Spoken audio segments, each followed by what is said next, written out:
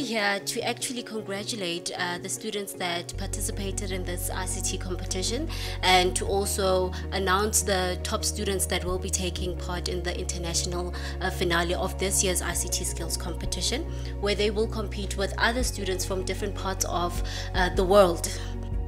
I wish you a good luck in your pursuit of ICT excellence, and I'm sure your Chinese language skills will help you in the realization of ICT dream and your Southern African dream.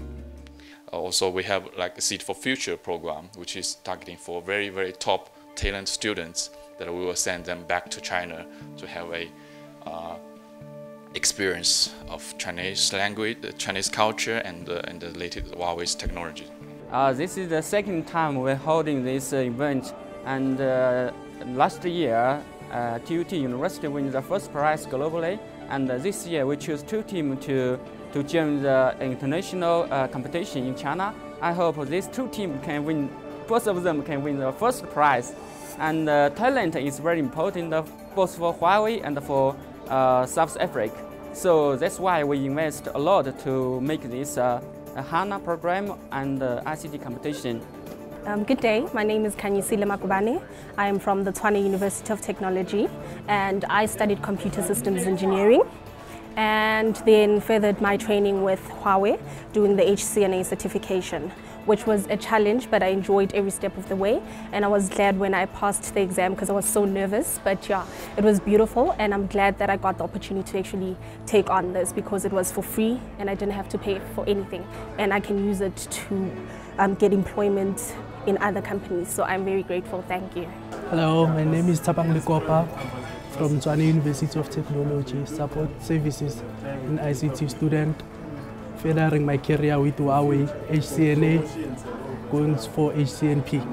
Hi, my name is Faustin Zuzi Mulumba from the University of Johannesburg, and I'm doing my BTech in electrical engineering.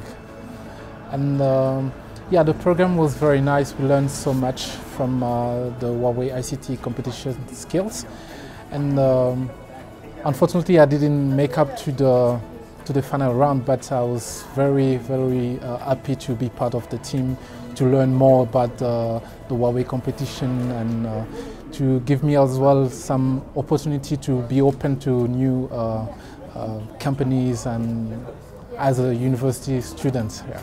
The Huawei program, we are very much appreciating, we as the university. What is very much important that we have learned and benefited from the university, from the Huawei, is that most of our students are employable. As a result, we believe that if more universities can be involved, it will be a little bit helpful. As I'm talking to you now, around next month, we'll be joined by the Open University from Botswana.